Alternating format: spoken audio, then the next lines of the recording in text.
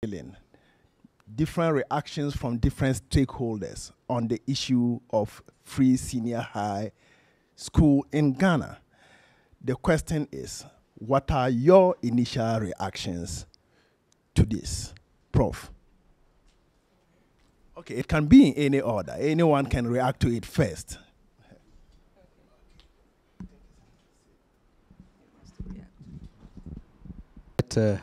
As we say, very topical issue, and that there are ways of looking at it. The youth are those who the future is for. A better future depends on properly well-trained, skilled youth. So the theme is quite apt, and therefore, how do we position our youth to be properly trained to take over when we are gone? The government of Ghana, like you said, 2017, found it quite imperative to introduce the free SHS. It was a deliberate policy, purpose, to make sure that we improve the literacy level of the youth, to increase access to post-primary education among the youth or the citizenry. Again, let us look more into advantages why this policy have to come in place. We all do acknowledge that an illiterate population will not be able to augur well for development. It's something we all do agree. How do we translate this? By helping the teeming majority of our youth who otherwise, after post-primary, will not be able to transition to senior high school. Affordability. And so, a program like this, one, seeks to increase the literacy of the population, especially among the youth, accessibility. And again, if I may add, other advantages. For example, a free senior high will let the girl child have a postponed first birth. So population growth will be checked because they will want to be properly educated before they start giving birth. So apart from being skilled, highly skilled labor, which will move away from the mundane agric sector where they may go without any skills, this allows them to be properly trained for high-skilled labor and also other issues I've just enumerated, if I can just end here. Good afternoon. Yeah, to add to what Prof said, it's been a very bold decision. It hasn't been an easy decision to go for that particular policy. But when you look at it in terms of what we were getting, the statistics show that for the past 4 years until the implementation of the program, from 2013 to 2016, an average of 27.3% of students who graduated from the BEC who were actually enrolled. In fact, they had been given admission through the computerized school selection placement system, did not enroll because they could not afford to pay. 23% on average for 4 years.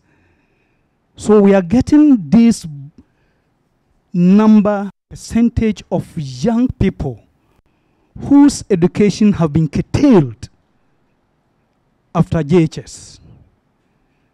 And looking at the nation that we want to build, I think it will be a disaster if we deny these people additional advancement in their educational system. So this is what I want to add on to it. So it's a bold decision. It has its own teaching, but any new innovation issues that we start, you always get some challenges coming up, but we'll sort them out.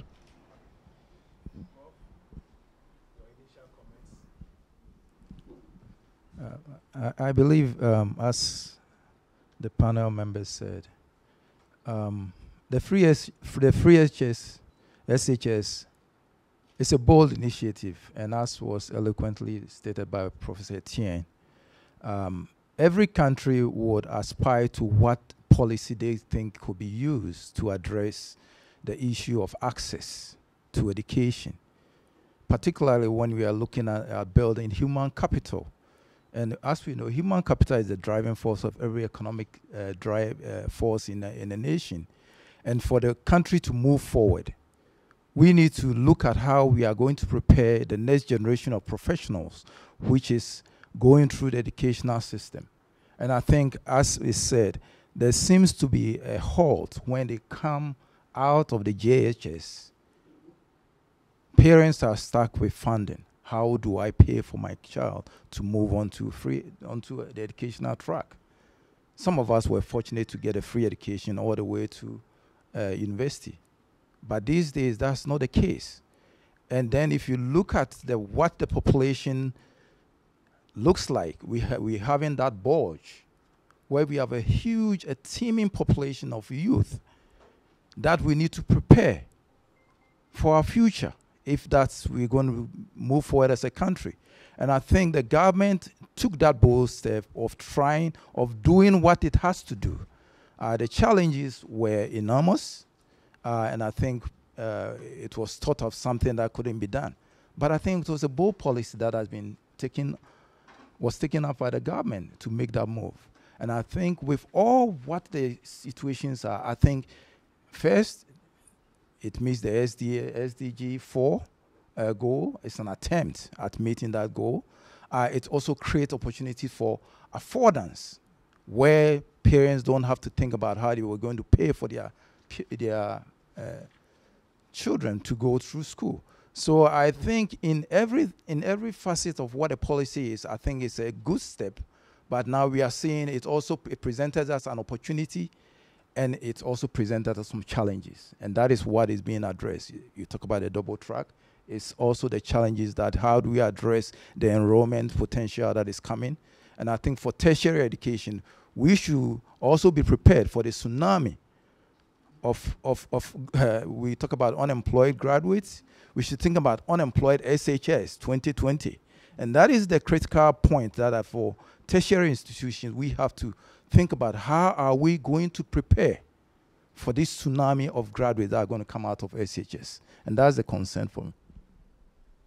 So Dr. Larbi, before I think you would continue from where he ended, it takes us to our second question. Do you think the free senior high school guarantees access to higher education for Ghanaian students? Okay, thank you very much for the question. But before I go on to talk about that, let me quickly just say something based on research and the fact that I do believe that the free senior high school system is good, and that you don't have any initiatives without issues, without challenges. So we have to embrace the challenges and move on. But this is a study that was conducted by Harvard, MIT, and Stanford University in Ghana here.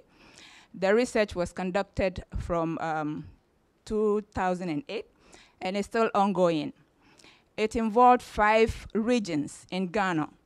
They selected 177 districts, and then sampled 54 districts out of that. And the sample was students who had come out of the JHS, but were waiting for the 1 year before they enter the senior secondary school. I'm used to senior secondary school and senior high school, so please forgive me. So interviewed the students why, they were not in school. And they were hoping that they were going to respond to the fact that, it takes Ghana, I think people come out of junior secondary school, they have to wait for 1 year or something like that. But 95% of the sampling population said they were not in school because of finances. 95%. And they were not in school. 2% was made up of girls, they were pregnant. And the 3% had various reasons why they were not in school.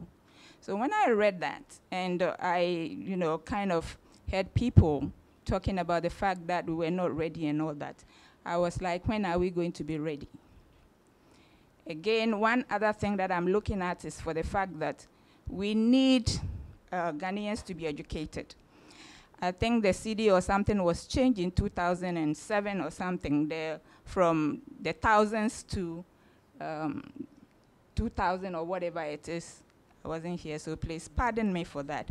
But you see, since 2007 to date, people are still using thousands. And I look at kids going to school, and like 5 years, 10 years, they go to buy, from the shops, they have 20 pesos. And then they will be like, I want to buy biscuits. And he says 2,000 cedis. 2,000 cedis biscuit? 2 million cedis for whatever. I'm like, what kind of education are we receiving? So again, even though we have challenges associated with the implementation of the policy, I believe that, the better we educate the youth, the more we educate the youth, the better. Now, looking at the access, how do we get all these students with the double track system to go into tertiary education? And just like the other panelists have indicated, they're coming out as graduates from the SHS, and where would they go to? Because we still have our university system. No expansion. We're crying for physical infrastructure.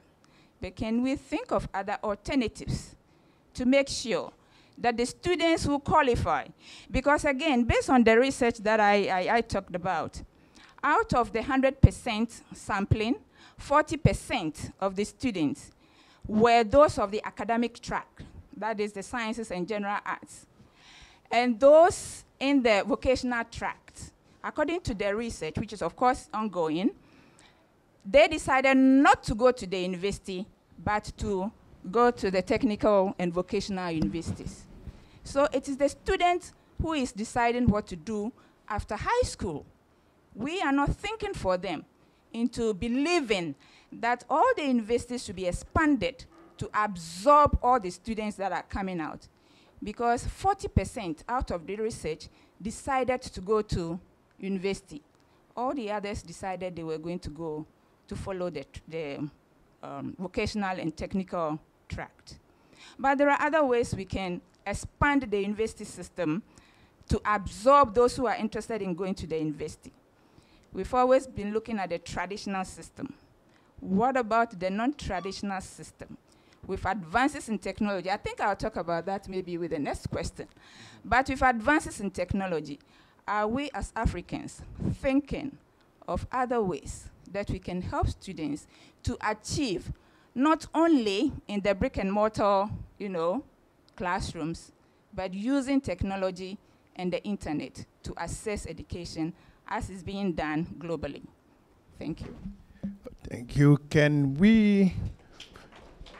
Let me use this privilege of introducing Professor Harrison Dapaah, and also seek your initial comments on what you think the free SHS offers for access to higher education.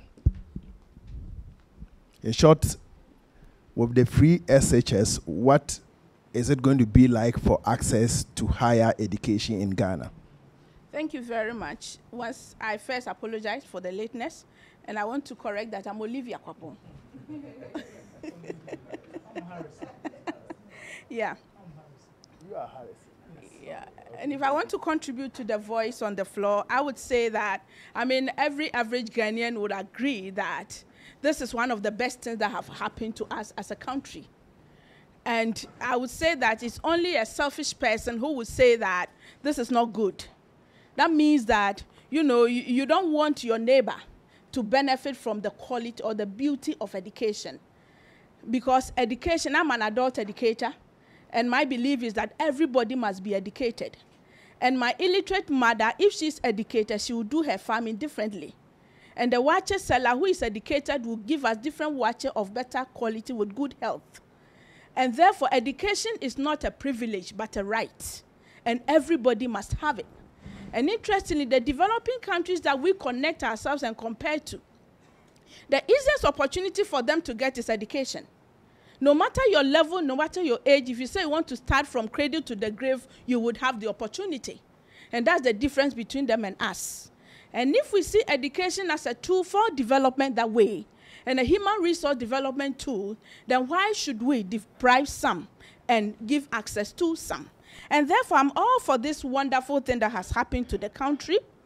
On the issue of the freeness thing, yes, it is good. Some people cannot afford.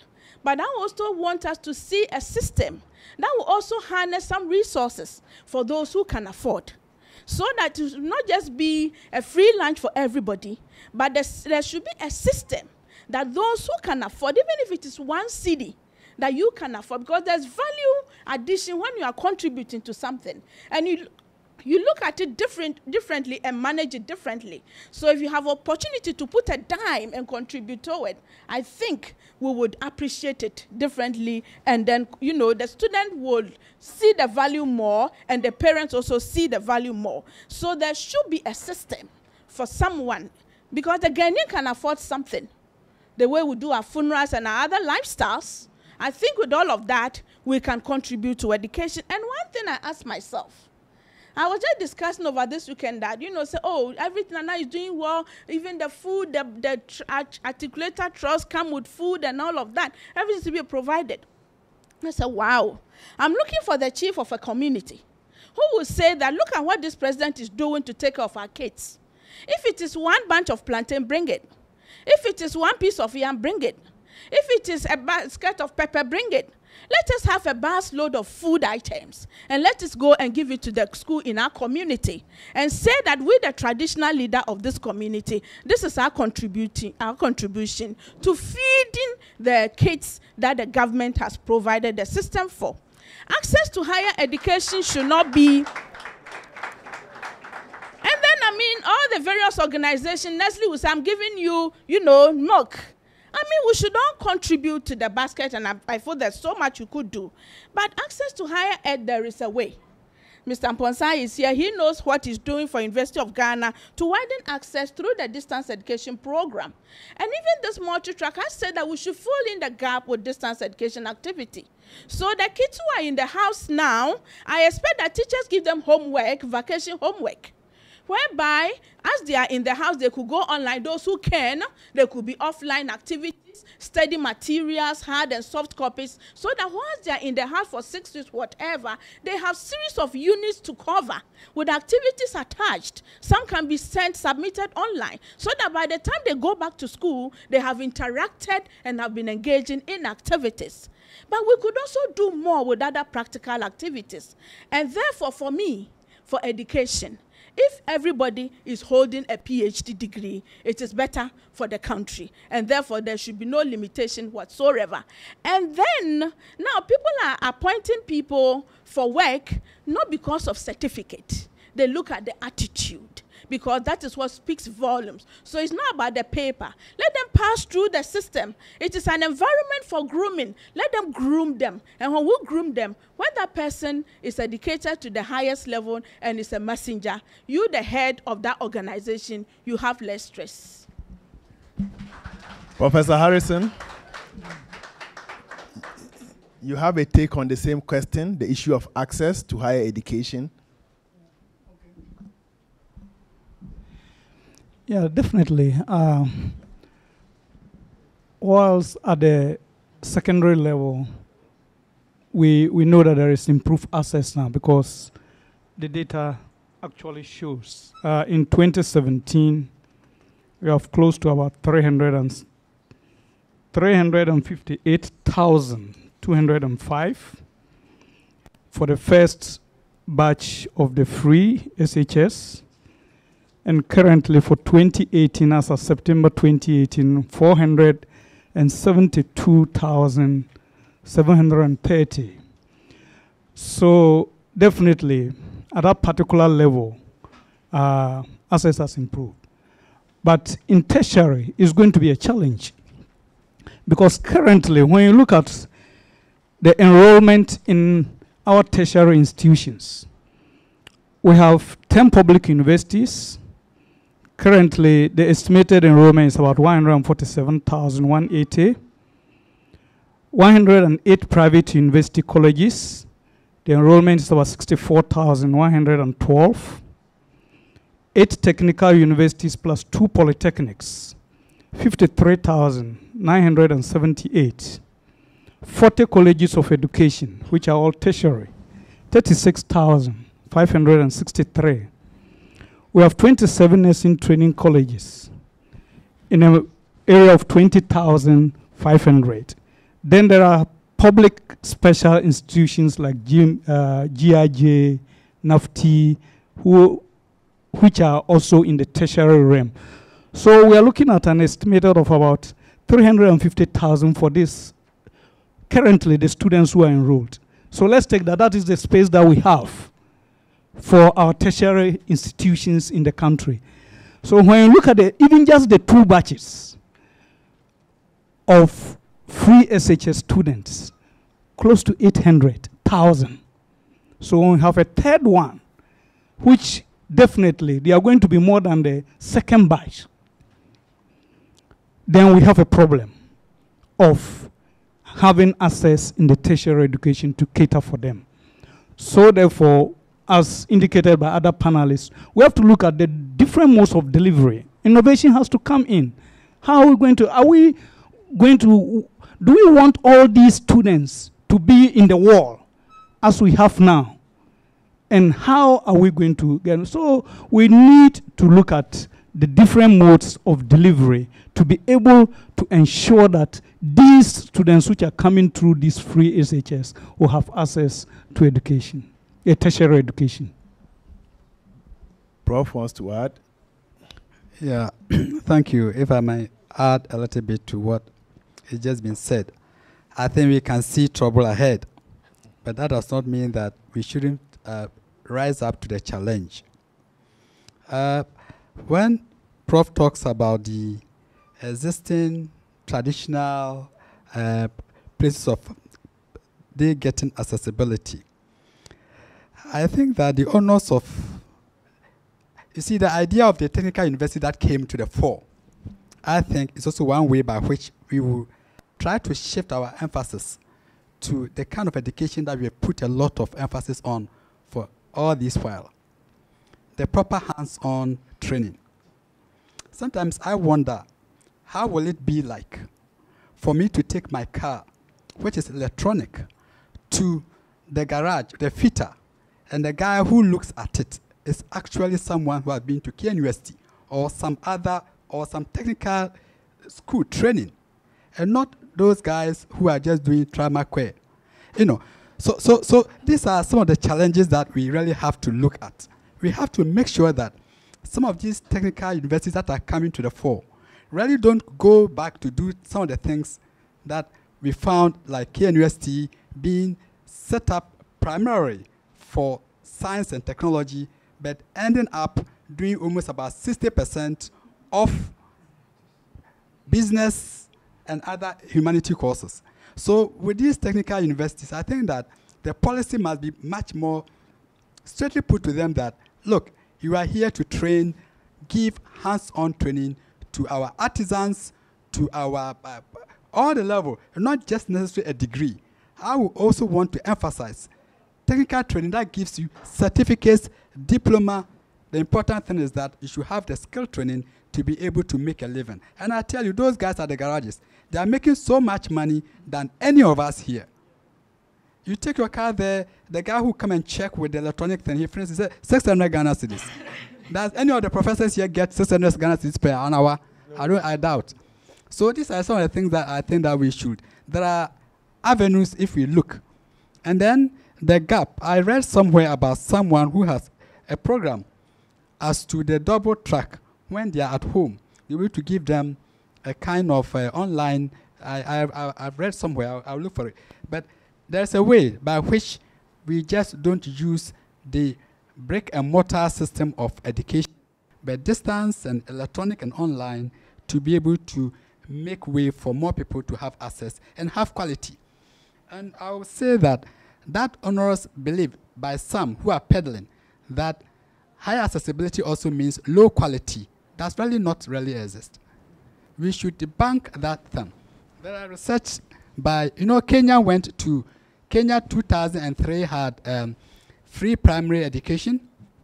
Then 2007 went to have to the level of having free SHS, our type of free SHS. And people have done research to find that it does not lower the quality whatsoever. All that we need to do is to work harder to make sure that everybody who gets that access is properly educated. We're talking about quality. What about if you never entered at all? That quality and entering, let's say, is half. Which one is better? Thank you.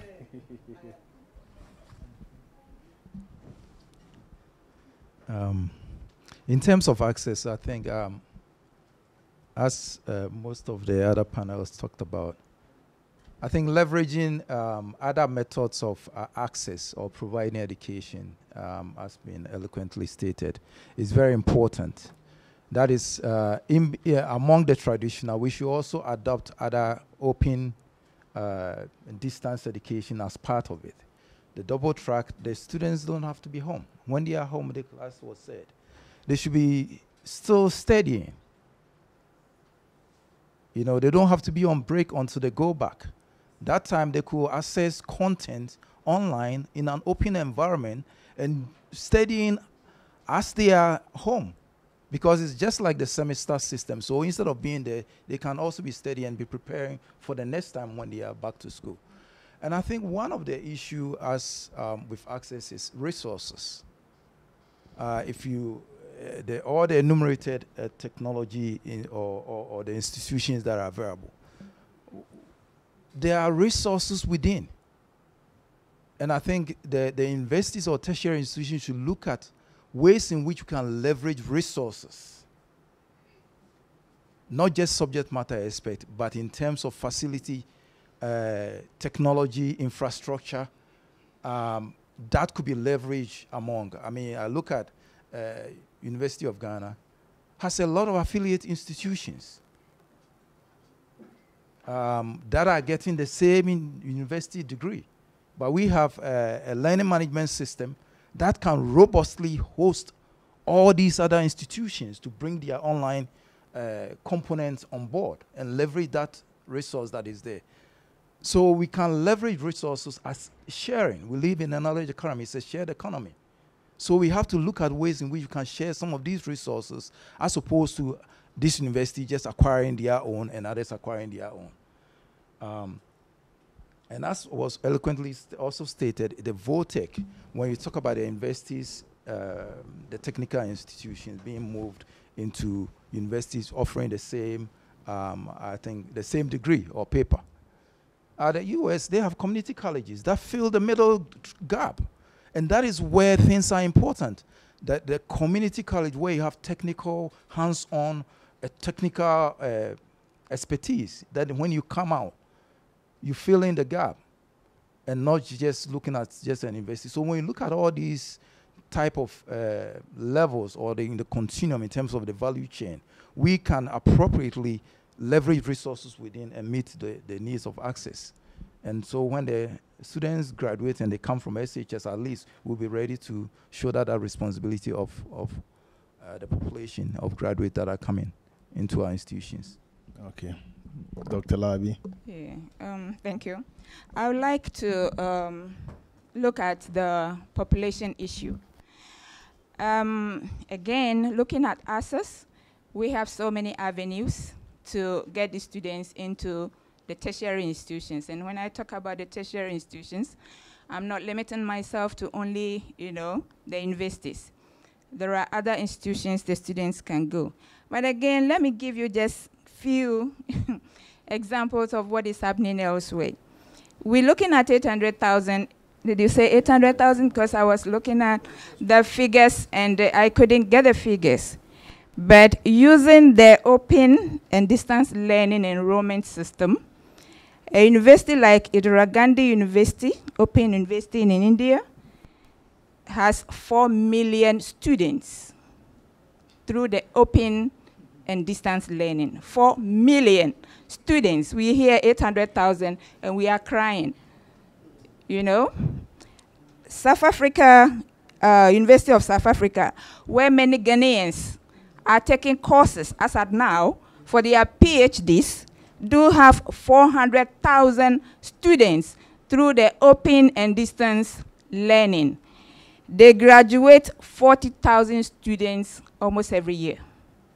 We have 800,000 students, we are crying, because we think the world is coming to an end, and it's a huge thing. And instead of maybe looking at other ways of delivery, we're looking at expanding physical infrastructure.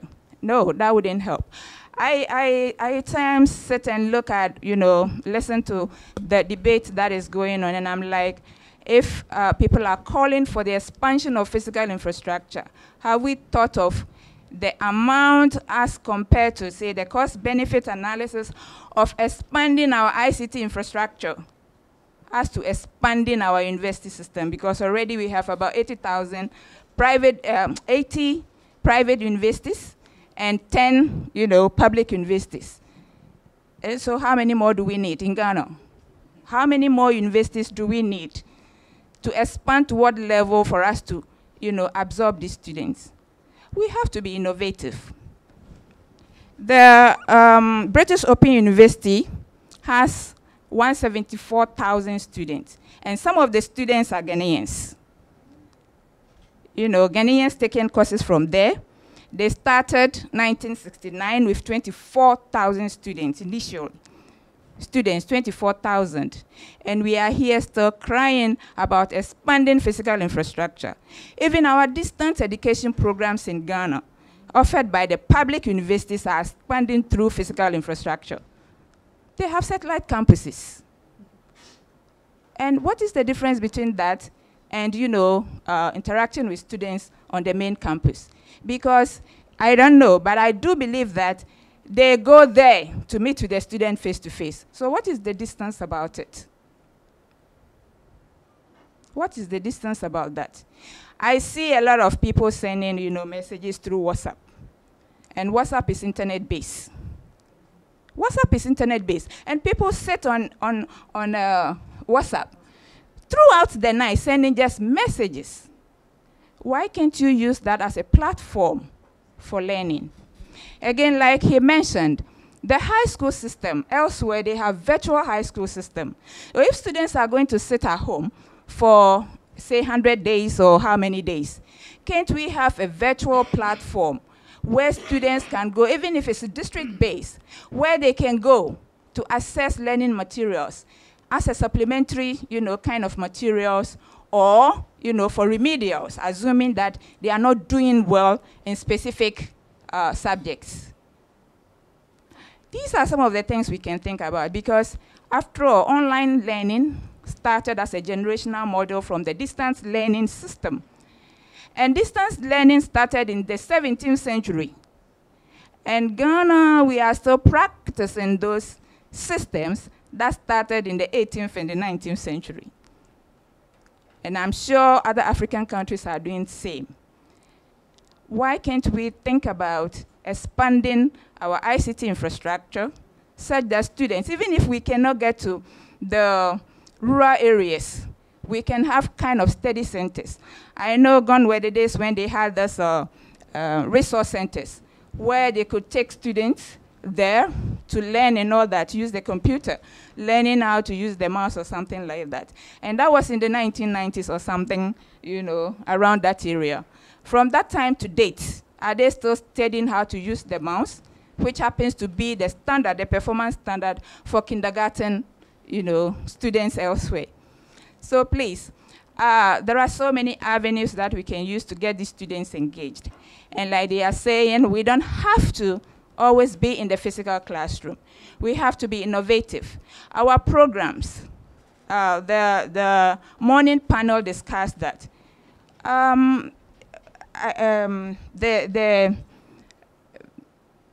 The vice president, I believe, of Lawe Open University was trying to, you know, talk about the open university system. And that is the one that has been, you know, the first one, or the second one in West Africa and the first in Ghana. Yes, we need to use that. But again, we need standardization. You know, we need to standardize how it is done. You cannot just go in and then say that, okay, I want to run a program in engineering or a program in education and ask students to select anything to do. But we have what is called adaptive learning. And that can be used for the competency-based education system. You know, in that case, you don't have to follow the tract as the structured program in the university. Say, if you want to take engineering and you have to complete about 120 credit hours.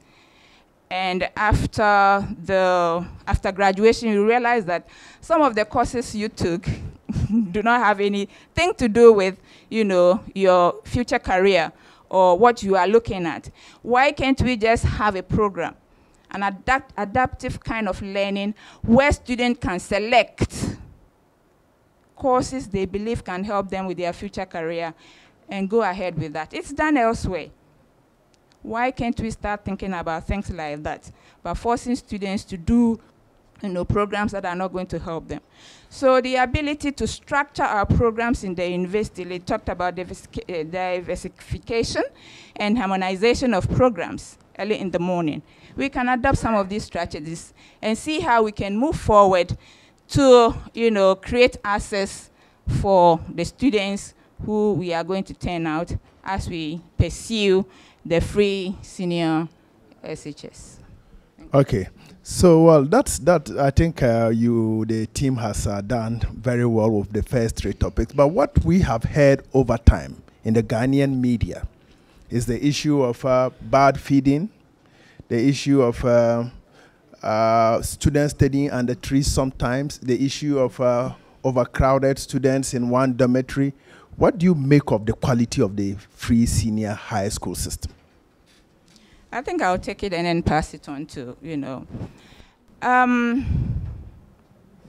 Just like Professor Kopon said, I don't think it's the responsibility of the government to shoulder all the costs of the free senior SHS.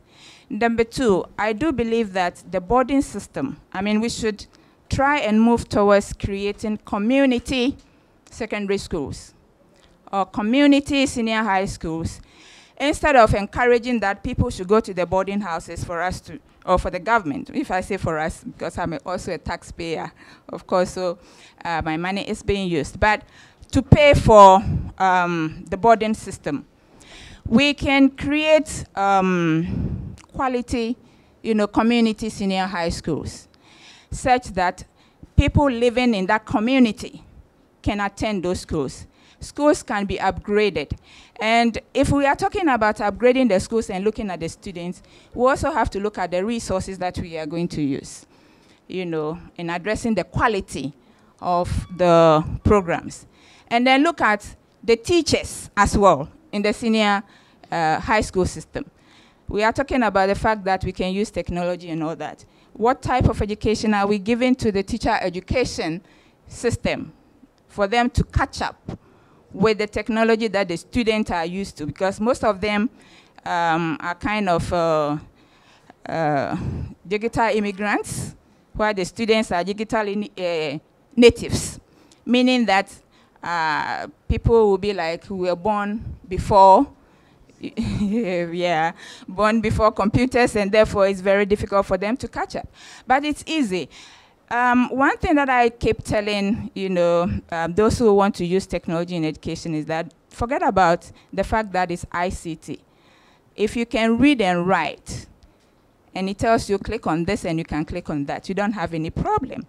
But again, we have to improve on the professional development of the teachers who are going to handle the students, which is very, very important. If students are ready to learn and the external factors, including quality instruction, is not available for the students to use, then it becomes a problem. So there are so many things we can look at, one being teacher education, then the resources. But I bet you there are so many resources available there that we can use to supplement what we are doing in the classroom. So many of them. People are just developing, materials to supplement what is being taught in class. But if we are not using technology, then of course we are not going to have access to those materials. There are thousands out there, some of which are for free, that people are developing for us to use in supplementing what we are doing in class up to even the university level. So yes, quality. But for me, I will say that we have to be innovative by moving away from the brick and mortar system and look at other alternatives which can equally serve our students when it comes to quality of our education. Thank you. Yes, Prof. Same question. I think when you look at, we talk about quality in education, first and foremost, the first person or the first trifactor in the equation is the subject matter aspect.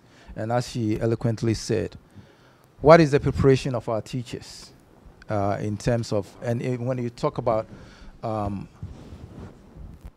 taking on so many students at one point in time, was the thought put into what are the numbers of teachers that are going to be ready to shoulder this responsibility of free access? I'm not sure if that was critically talked about in terms of looking at, do we have enough teachers for all these students that are going to come through free HS? And if they are, what is the quality of that subject matter aspect? Because that is key. If that person is not prepared and ready, then whatever free you allow, the open door, the floodgates, they will come and they will still come out empty. So I think that is a very key ingredient that needs to be looked at, the teachers or the subject matter aspect. Then, as Prof said, the resources. Yes, it's a government policy. But then who are going to that? Who are going to the school? The community as a whole. As Professor Kwapon said, what is the responsibility of the community in shouldering this responsibility, aside from the government giving free education? There's a whole lot of talk about our communities in our district. What are they doing in terms of providing these resources about feeding? If the government has provided free education, which removes you the responsibility of paying for the fees, couldn't you have contributed to the feeding? I'm not saying it's what you call a philanthropy sort of thing, but I think the community also, it takes a community, or they say it takes a community to raise people. The same thing that has to do with the education. What is the community responsibility? It's not the government alone to share, and government is us. So that also needs to be looked at. Prof, I will think that earlier when Professor Olivia made the same, I had this question in mind. Now, the reasoning is that when a government comes out with a policy, it is based on a number of factors, including the ability to implement. Now, I would want to reason, and I'm sure many others would want to reason the same, that before government came out with that policy, the reasoning was that there's a lot of financial burden on parents. Okay, so basically on the issue of poverty. So if government considers this and then implement a policy trying to alleviate or take off some financial burdens or economic burdens from parents, don't you think that we'll be defeating that same policy if there are expectations of the communities to provide things like food, bringing food to the school and all of that, why then wouldn't you just say, let them pay for it, so that you know that everybody is paying, rather than implementing a policy, then later there are some expectations that communities would contribute. Now remember, these communities are already contributing in the form of taxes. That's my reasoning. I don't know. Yes, Prof. Thank you. Sorry. As you said that I didn't do a government, but I was thinking, who is the government? Who is the government? Government for the people, of the people, by the people. You see, I think that policymakers sometimes also make a mistake not to try to embrace our support by letting it look far distant that we will do everything. That is something that we need to tell the people. Like, there are some of us here who really can on our own afford, like he said, be able to send our children to school and pay, not everybody.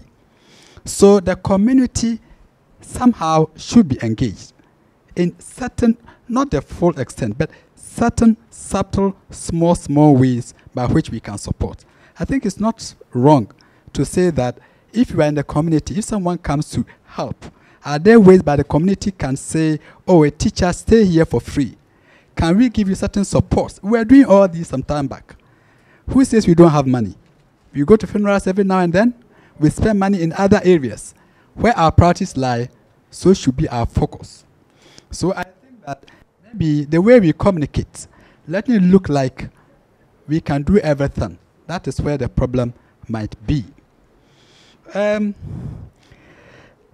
we talk about the costs, I want to say something, that we all agree that we can use other ways than the traditional methods to be able to have increased accessibility. We all do agree here.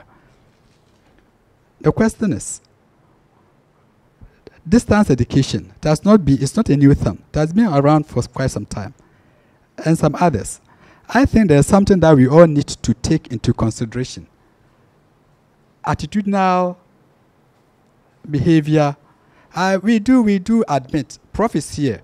Sometimes we admit somebody and you want to put him on, say, distance. Say, distance, there, no. It's because we are making it look like it's an inferior type of education. Can we educate the people that these are alternative sources that are equally good, sometimes even better? You can do other things whilst you still have your education. Thank you.